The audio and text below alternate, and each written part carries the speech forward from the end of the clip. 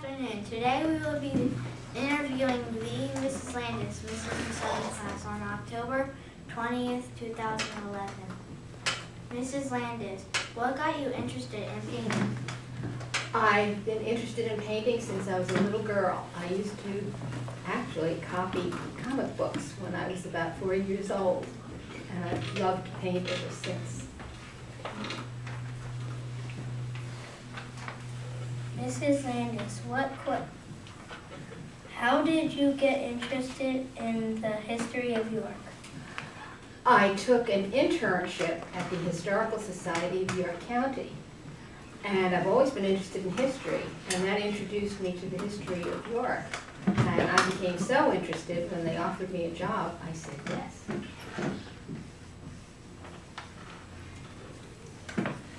Why do you think people wanted to have the murals painted in York? Originally, they wanted to have them painted to attract tourists.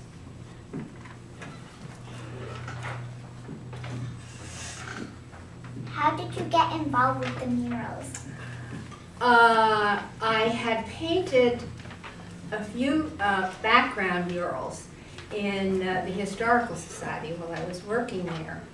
And Mr. Appel's assistant, Holly Stetler, saw them, and she knew he wanted some Louis Miller murals, and these were all of Louis Miller. So she asked him to look at them, and he liked them, so he asked me to paint them. What role did you play in the murals being painted in York? What role did I play? Well, at first, everyone would gather in Mr. Appel's office, and we would choose which one of the murals we all wanted to paint. And then we would, they would put the drive-it, or the original blocking, up for us to paint on, and then we'd start. What are your thoughts and feelings about the murals coming to York when you first heard about the project? I didn't like the idea because York has such wonderful architecture. I couldn't imagine how you could add to it. What made you change your mind about the murals? Well, when I saw some of them painted, and they painted them in very appropriate places, I thought they were wonderful. What did you have to do in order to be selected to paint the mini murals? To paint the mini murals, I just had to, well, when they saw my work, it was all right. I just had to show them what I had done. And do you want any further? Anything further on that question? No. Is that enough? Okay, thank you. What was the process you used to make the mini murals? Projected.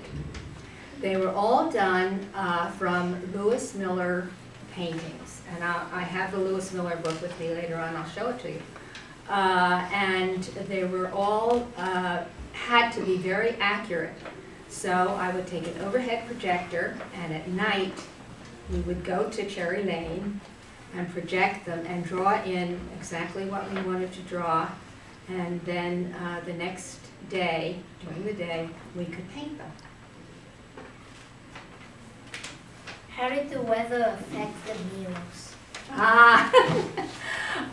Well, we were usually pretty careful to select our weather, but one day we had to get one done, and we painted it, and unfortunately it rained. We were using water-based paint, and it rained right after we painted it, and it all washed off.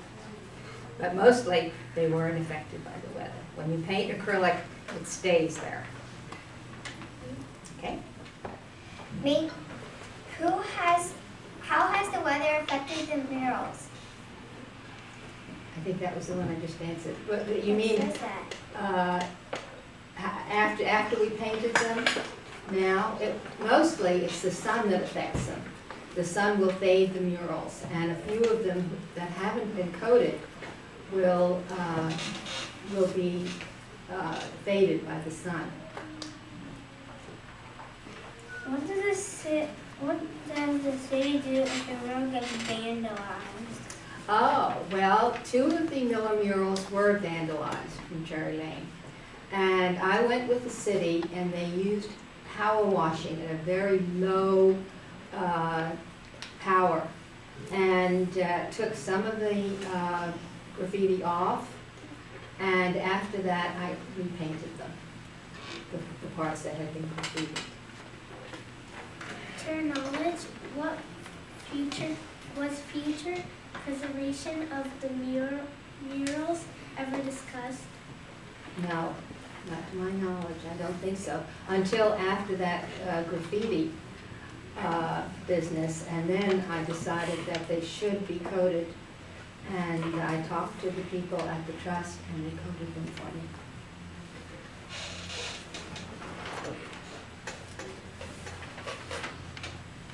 Why do you think the murals are important to York? I think they really show York's history, even better than most of the history books do. They show women, which the history books don't mention, and they show blacks, which the history books don't mention.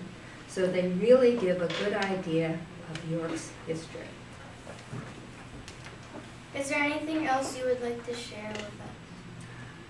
I think we've been pretty accurate about everything.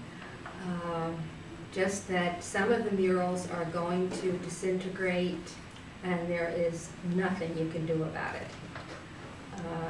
So just feel sorry for them.